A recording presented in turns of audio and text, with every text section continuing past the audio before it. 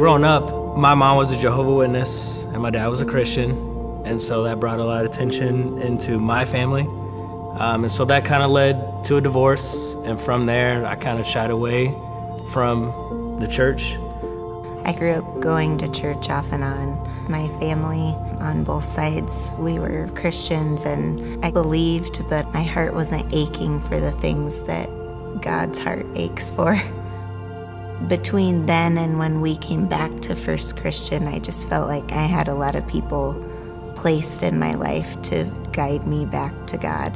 And then when we moved back to this area, Anthony and I did, and got married, my parents started attending First Christian on a regular basis. And we started going to church here again. The more we came back, the more we got to know everybody and all the staff, is when we figured out that First Christian was the place we wanted to be. What they believe here is modeled so much. It's not just about coming to church on Sunday, it's about so much more than that. When we first started, the people who were about our age, they invited us to come over on weekends to play games, and they all want to get to know you, get to know your story, know who you are, your background. I never experienced that through the church. We really liked how everything that they teach here is based off the Bible, and so I really connected with that because I felt like, well, I can believe in this. This is something that God gave us as a tool to use, and that's what is supposed to guide us. So it's not anyone twisting it in a certain way or how they feel. It's what the Bible says, and that was important for me. What Jed provides in his lessons, I can translate those from that day into the week, and going into my classroom on a Monday and praying for a staff member who might have had a rough weekend. When First Christian provides those encouraging words that I can take from here to my classroom, First Christian can help them in their lives.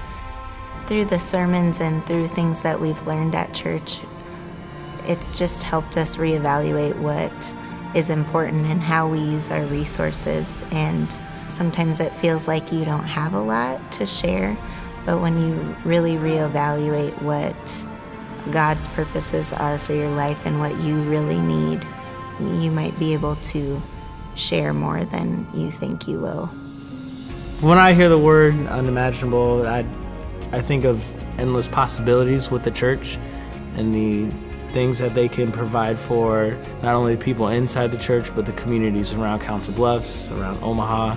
When I hear unimaginable, I think of our church being a place where people see us outside the church and think something's different about that person or those people, and showing God's love and really extending that out to everyone you see in a radical way. We know what a great place it is, and we know if people start to come here, they will want to keep coming, and so we hope that that continues to happen, and we have more kids where we teach at that know the love of Christ. For me, that's what makes First Christian worth it. Can you celebrate that with me? Yeah. So good to see what God is doing here in the lives of people. And you know, if you're just joining us, we are in the middle of a message series called Unimaginable, and we're dreaming about what God can and wants to do in the days ahead through this community. And we're in week 3, and today we have a unique opportunity to hear from a great friend and a great leader in our movement of churches, Gene Apple from Anaheim, California. When I asked Gene to join us for this week, he was grateful to do it, but we didn't see the forecast yet, okay? And so he just left Anaheim to come here in the middle of February, and we're grateful for that. Now, a couple of things I told you last week, Super Bowl just got done being played, all right? LA Rams went up against the New England Patriots, and we still aren't celebrating the outcome of that publicly, but I'm just letting you know it happened, okay? And Gene and I will go out to lunch, and we'll figure out who the winner is and who gets to pay. But no, so grateful for him. He's a great encourager in our lives. I was talking with him last week, and he had an opportunity to talk to his mother, who reminded him, this is a great story, reminded him that in 1949, when his parents were just getting going in ministry, his dad's a pastor, he received a call to come to Council Bluffs, his father did, to interview for a job in 1949. So they got on a train and came to Council Bluffs, and Gene said, I could have been a Council Bluffs boy.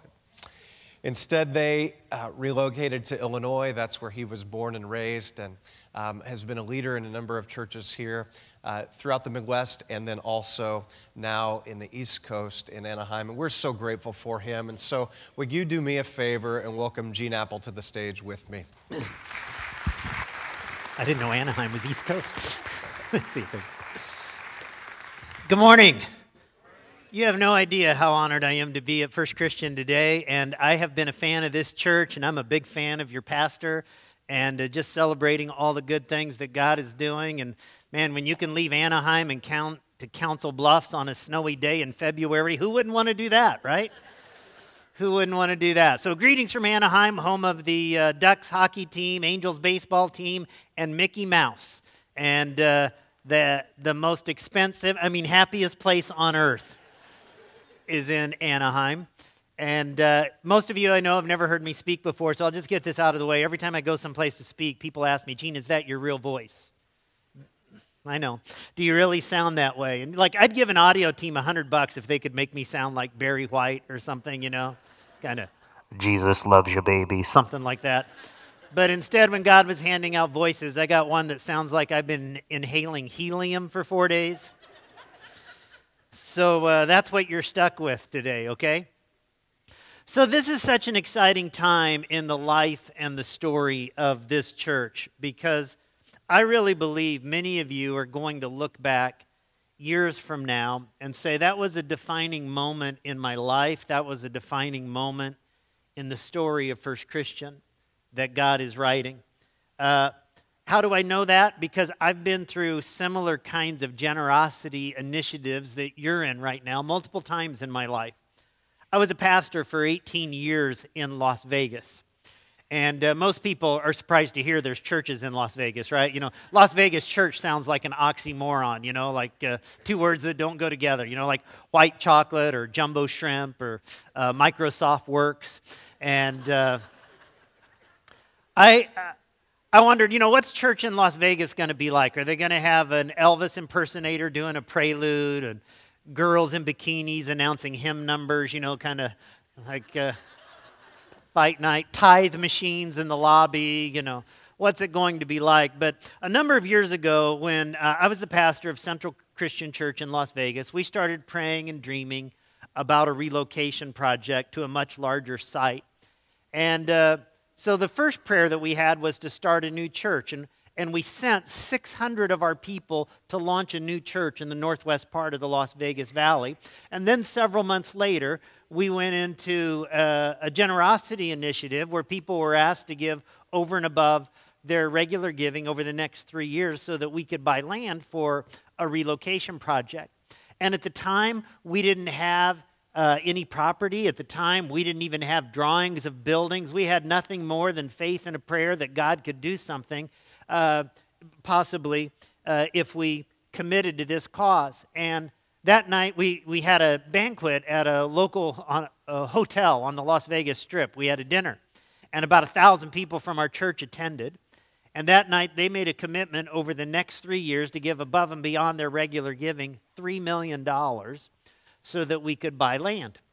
Now, you want to know an ironic twist of God's providence. The hotel where we had that dinner doesn't even exist anymore. It went the way that all hotels in Las Vegas eventually go kaboom, and they blew it up. And they built a new hotel on that site that you've heard of called the Mandalay Bay. We eventually bought property out on the southeast part of town that was a quarry that was 80 acres large, but because it had been a quarry, it had to be built up before you could build on it. And here's kind of the ironic twist of God's providence. Before we build, we had to build it up, and we had 70,000 truckloads. Imagine that, 70,000 truckloads of dirt were brought in from the site of the Mandalay Bay Hotel that was donated free so we could build our church property there. Isn't that like only God that could orchestrate a story like that? It was an exciting time in the church because everybody was involved and everybody sacrificed. Children set up lemonade stands. Families had garage sales. Some cashed out 401ks. Some people sold building lots that they were going to build a custom home on. Some had commercial real estate that they donated. A man walked into my office one day, and he had some stock certificates with him. And he said, Gene, my dad bought these stock certificates in General Electric in the 1930s. And before he died, he gave them to me. And he said, son, I want you to do something really important with these someday. And he said, I think this vision and this project is that important thing that God wants to do. You say, well, what happened because of that initiative? Was it worth it? Well, you tell me. The campus that we started in the northwest part of the valley when we sent 600 people to launch it has grown to over 6,000 people every weekend in worship attendance. That church that we relocated to that 80 acres that I told you about now has over 15,000 people at that site every weekend. Last year, they baptized over 2,300 people. So let me ask you, do you think that was a good kingdom investment? You know what I can tell you? It was unimaginable. As big as our dream was that God would do something significant, it was unimaginable to us that He could do something like that as a result of our prayers and sacrifices and faithfulness. And I believe that's going to be a similar story, and that when many of you look back to this season in your life and this season in the life of your church, you're going to say, we had no idea the lives that God would touch. It was just unimaginable. One time the Apostle Paul wrote a church, it's in the New Testament, in the city of Colossae. The city of Colossae. Interesting, Colossae was not a church that Paul had ever visited. It was not a church where he had spoken at. It's not a church that he had founded. Everything he knew about that church was based on rumor. It was based on reputation. It was based on what other people were saying about the church. And do you know what that church was known for? Do you know what the reputation of that church was? They had the reputation of being a faithful church. Paul even begins the letter in verse 2 of Colossians 1 with these words. He says, to God's holy people in Colossae, the faithful brothers and sisters in Christ. The faithful brothers and sisters in Christ. It's what they were known for. Sometimes I wear contact lenses, and a while back I was having trouble. Every time I'd put my contact lenses in, everything would be fuzzy and blurry, and I'd get up to speak in church services, and I couldn't read my notes, and I couldn't read my Bible, and very frustrating. And one weekend before our Saturday night service, the thought hit me. I'm embarrassed to admit this, but the thought hit me. I wonder if somewhere along the line I've gotten my lenses switched, and I'm putting the lens that's supposed to go in my right eye and my left eye, and the lens that's supposed to go in my left eye and my right eye. And I thought, what the heck? I'm just going to switch them around and see what happens. Well, it was amazing how much better I could see at that moment. I saw things with such new precision and new clarity, and I got to thinking about it, and I thought, you know, that's what happens to many churches sometimes. We get our lenses switched, and instead of being outward focused, we get inward focused. Instead of being inclusive of people who are far from God, we become exclusive toward people who are far from God. Instead of being faithful in the church, we get unfaithful in the church, and it's like we get our lenses switched. And then once in a while, a church comes along like First Christian that has had 125 years of impact in ministry. You know, the history of this church is nothing short of magnanimous, and I want you to know what is happening in this church is not normal. Something extraordinary is going on here and supernatural that very few churches ever experience. It's not normal for a church to have over 1,300 worshipers every Sunday. The average church in the U.S., most churches have less than 100. It's not normal to baptize 90 people in the course of a year. Last year, half of all churches in the U.S. didn't add one new member by conversion. Think about that. It's not normal for a church that is 125 years old to declare that as great as our history is, we believe that our best days, our greatest days for God are still in front of us. And friends, I just hope you never lose the magnitude of the miracle of what God is doing in this church. I hope you never lose the wonder, the excitement, the sense of privilege that you have to be a part of something like this. Don't you agree? I mean, it's miraculous what you're a part of. But I also got to give you a sobering warning. There is no church in history that you can point back to that you can say they've been alive and dynamic and life-changing indefinitely. Did you notice Paul addressed the Colossians as the faithful brothers and sisters in Christ? Why? Because faithful churches are always made up of faithful individuals. So let me ask you, what do you think put the brothers and sisters in Colossae in the faithful category? In verses 3 and 4, Paul writes, "We always thank God, the Father of our Lord Jesus Christ, when we pray for you, because we have heard of your," what? Say it. Faith in Christ Jesus. He says, we've heard of your faith. You see, faithful churches like this one, are always made up of people who possess a passionate faith. Obviously, there was something extraordinary about the passion of their faith in Christ Jesus, because he talks about it. You know, I've been a pastor for over 35 years, and one of the things that I've observed is that there are 3 types of people in every church. The first type of person is what I call the drive-through people. Maybe you look at this place as McChurch kind of deal, you know? You drive up on Sunday morning and it's like, welcome to First Christian. Can I take your order, please? I'd like a great service today, and inspiring music and fantastic children's ministries for my kids and a relevant, practical message to my life. Would you like cheese with that?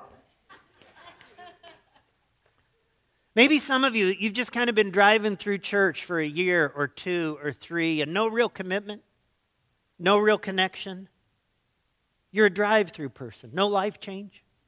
Another type of person, a second type that I've noticed in every church, is what I call the flu shot people. How many of you had a flu shot this year? Look at that. Yeah, I did too. I had a flu shot too. And I've noticed there are some people who approach their spiritual life like a flu shot. What happens when we get the flu shot? They're actually injecting a part of the virus inside of us so that we build up the antibodies to the flu. And I've noticed there are some people who approach their spiritual adventure like that, like they want just enough of God that they've got their fire insurance when they die, right? But they don't want the full-blown disease. They don't want the full-blown disease. Maybe you show up a couple times a month, shake a couple of hands, drop a couple of bucks in the offering plate when it comes by, and then you're gone. So you've got a mild case of Christianity, but not the full-blown disease. Then there's a third group of people that I know are in every church, and that's what I call the committed core. And these are the people that make this church go. These are the people that you'll find in the trenches on their knees in prayer. These are the people that you'll find rolling up their sleeves and serving in the name of Jesus Christ. These are the people that you'll find giving generously. These are the people that open up their Bible and say, "Word of God, speak." These are the people who get in small groups and take off their mask and say, "This is who I really am. This is what's going on in my life." These are not drive-through people looking for McChurch. These are not flu shot people looking for just enough of God that it prevents them from getting the full disease. But these are the committed core of this church. And I want to say to you who are a part of the committed core of First Christian, whether you've been around here 125 minutes or 125 days or 125 weeks or 125 years, thank you for year after year praying and serving and sacrificing and connecting and not getting weary in well-doing. And I can't help but wonder if this isn't the time in the life of this church where some of you are ready to say, "You know what? It's time to leave my drive-through, flu-shot spiritual ways and to become a committed part of the core of this church." It's everybody time, gang. 100% engagement is needed at this time in the life of the church, and there's never been a more important time for that. A faithful church is marked by people who possess a passionate faith, and secondly, it's marked by people who extend an inclusive love. I want you to notice in verse 4 of this chapter, the last part of it, Paul says, we have heard of the love you have for all God's people. Paul says this isn't a church with cliques. This isn't a church where you have to meet certain criteria to be part of the in crowd. When he says, all of God's people, with love for all of God's people, I picture a church with outstretched arms, where it doesn't matter if you're young or old or rich or poor or black or white or Asian or Latino or blue collar or white collar. It's a love for all God's people. Back in 1985, I became the senior pastor of Central Christian Church in Las Vegas. And when I arrived, they were facing a building expansion at their former location, and people were asked to give above and beyond their regular giving in an initiative over the next 3 years. And I really wrestled with what God wanted me to do. Did God come first place in my life or not? And I'll just be completely disclosing with you about my financial picture. I was 25 years old. I had a salary of $33,000 a year. Out of that, I was already tithing or giving a tenth of that to the church. I had a house payment and a car payment. I didn't have any benefits, so I was paying for my own health insurance at the time, and there just wasn't a lot left. I barely had a savings account. People would say, Gene, do you have a savings account? Oh, yeah, of course I got a savings account. There wasn't anything in it, but I had a savings account. And some of you can identify with that. And so I really wrestled with what God would have me do. And I prayed God lead me in this. And I felt God leading me to give over and above my tithes over the next 3 years an additional $10,000 to that initiative. It took over 20% of my gross income during that time. Well, God used that 3-year period in my life to teach me something about His faithfulness, to teach me something about sacrifice. My wife Barbara and I got married in early 1993. And 2 months later, our church launched into that initiative to buy land for a relocation project. And then 3 years later, we went into another initiative to build a building on the land that we bought. And in the first 6 years of our marriage, we made the kinds of financial commitments to those initiatives above and beyond our tithes that was many, many times greater than what I had given back in 1985. And we had to depend on God because the math just didn't add up for us. And it required some sacrifice and adjustments for us. We dipped into some retirement funds. We ate more pasta and ate out less. We didn't furnish our living room and dining room in our home. We didn't have a chair on the floor. We didn't have a picture on the wall. It was funny. People would come over to our house and the big joke was, come on in and have a seat, because there weren't any. We were in above and beyond generosity initiatives most of the first 10 years of our marriage.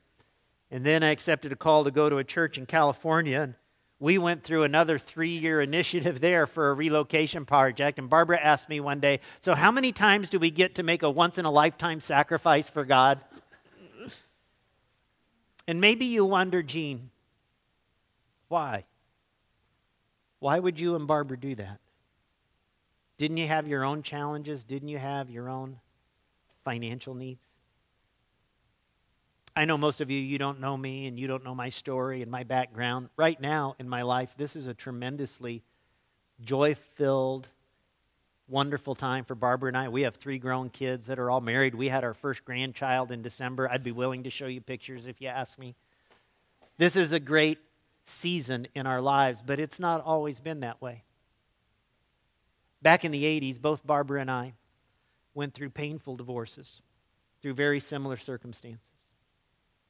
My ex-wife informed me that she was in love and involved with another man, and she left. And despite relentless attempts at reconciliation, she married the guy.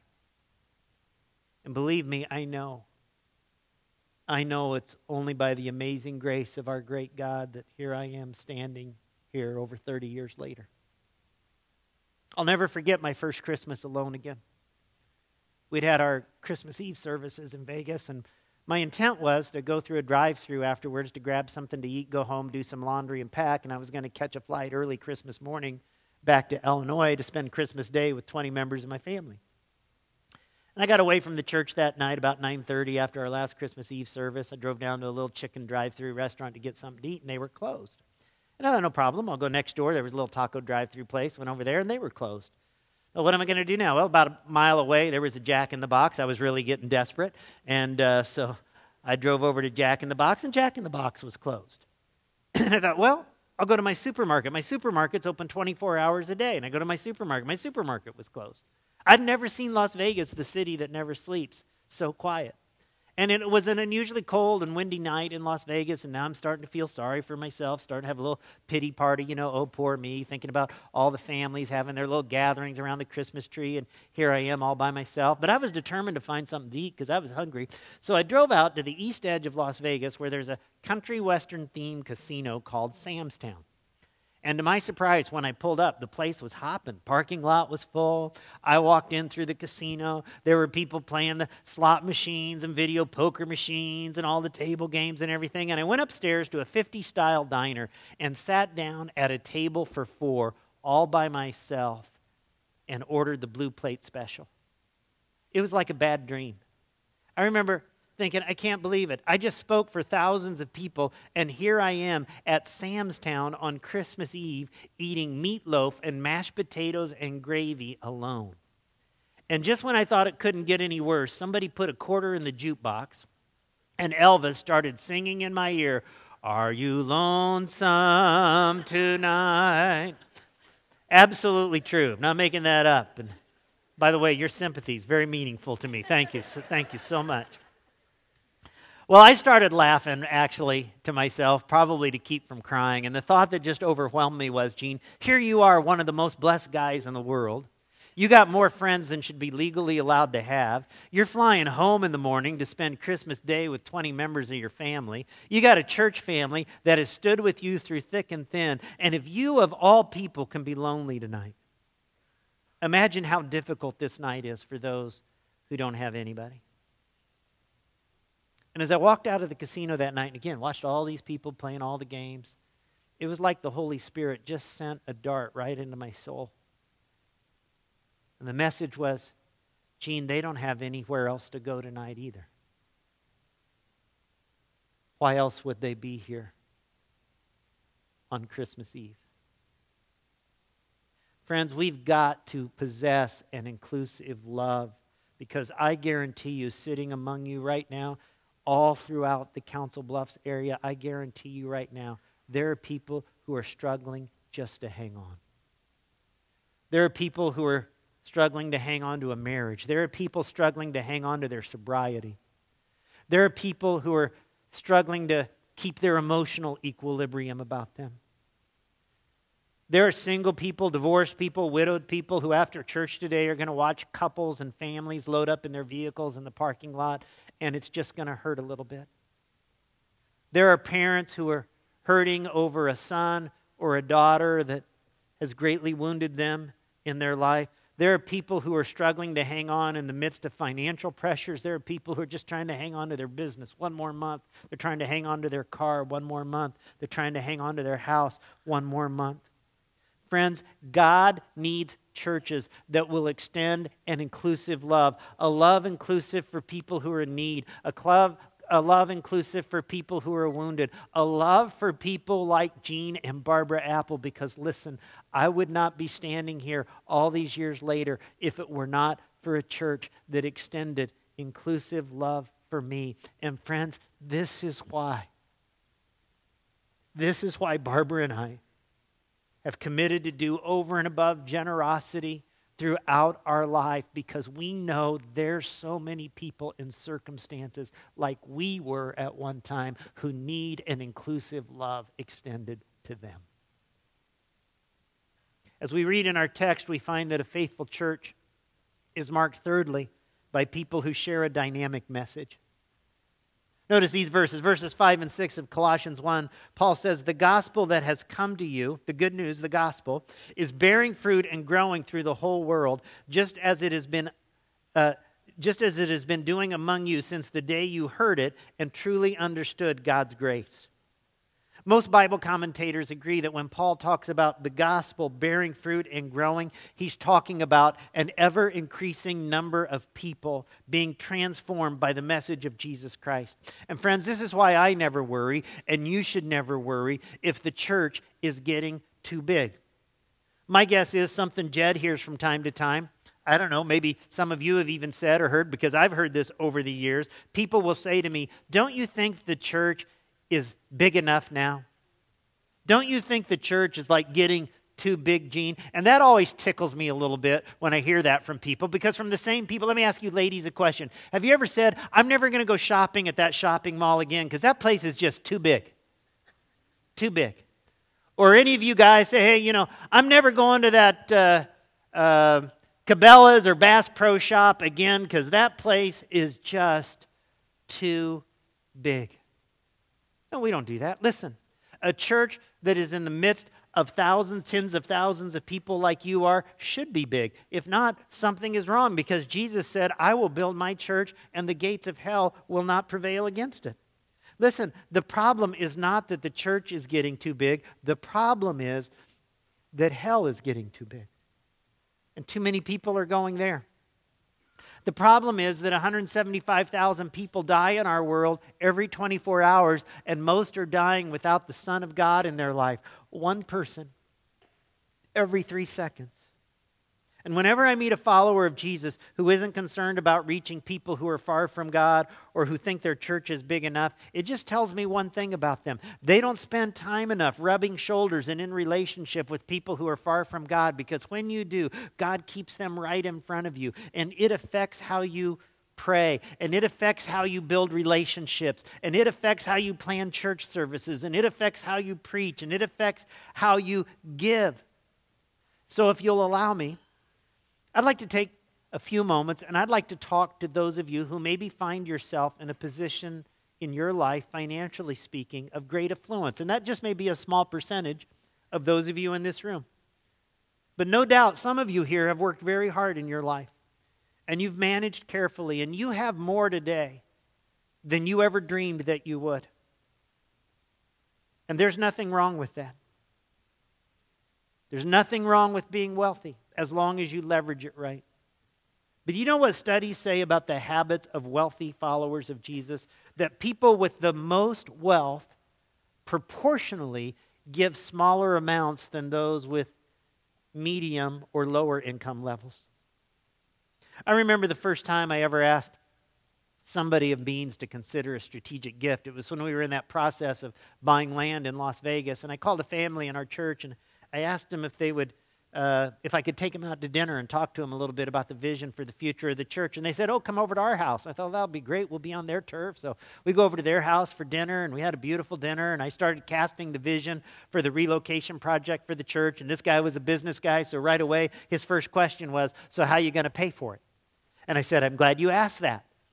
And I said, we're going to have an over and above generosity initiative for 3 years for the church to buy the land. We hope to sell our current building in order to do that. But I said, I'm approaching a few families in the church right now to ask them if they would provide a strategic leadership gift to get started.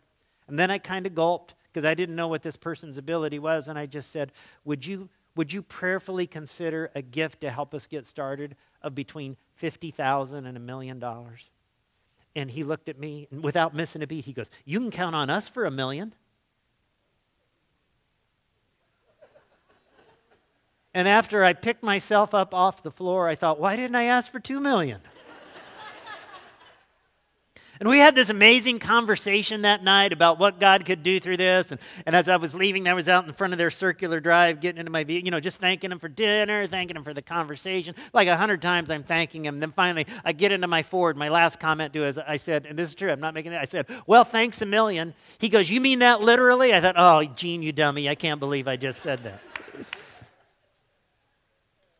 But friends, I saw the joy in that guy's life as God got more and more of his heart. And when that church in Vegas advanced in the years ahead and reached thousands of more people and brought hope to hurting people and started putting the right kinds of dreams in the hearts of young people, I know it gave him great fulfillment. You know what Jesus said, to whom much is given, much is required. And if God has blessed you with a level of wealth in this life, you of all people ought to be the first one to run to your accountant or to run to your checkbook and say, oh God, I am part of a small percentage of people on planet Earth that have the privilege to steward this kind of wealth. And I will honor you and I will advance your causes. Now, before I close, I want to say a word about your pastor, Jed. I've known Jed for several years. I have enormous respect for him. In fact, Jed, just stand up a minute, would you? Make it real awkward and uncomfortable. Just stand up. But here's what I want to say. There's not a person in this room, probably other than me, that understands the pressures of being the pastor of a church like First Christian.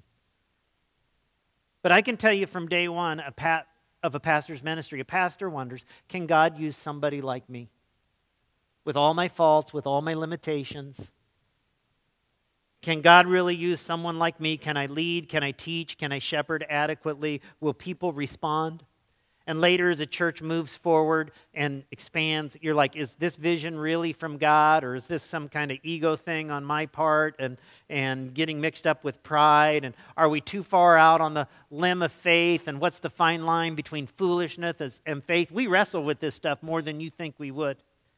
And while all that's going on, there's a marriage to build into, and kids to raise, and a church staff to lead, and sermons to prepare, and broken people to comfort, and naughty folks to straighten out, and funds to raise, and weary folks to encourage, and toddlers leading an insurrection in the nursery.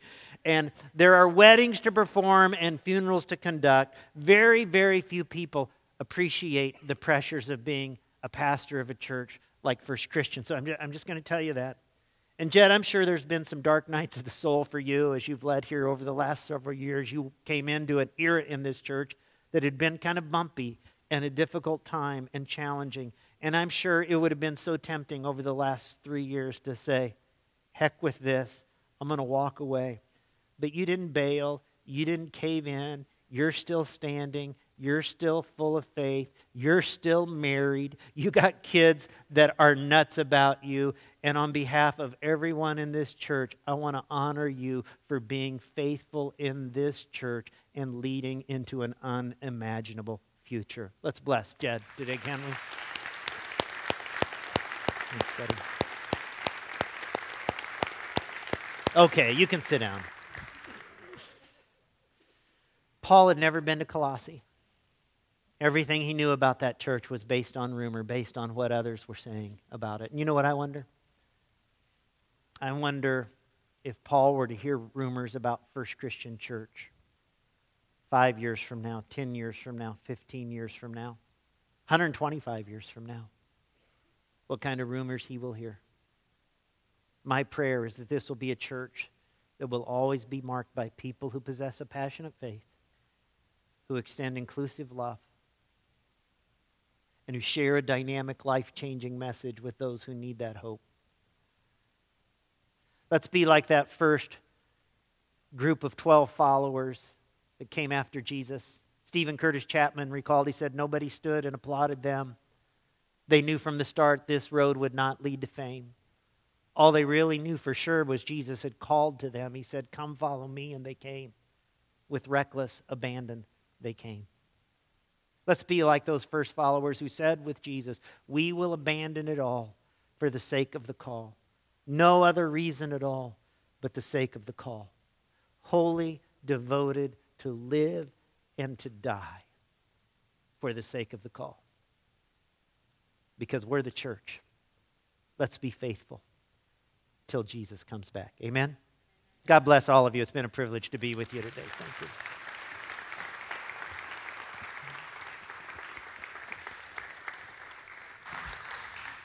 I'm so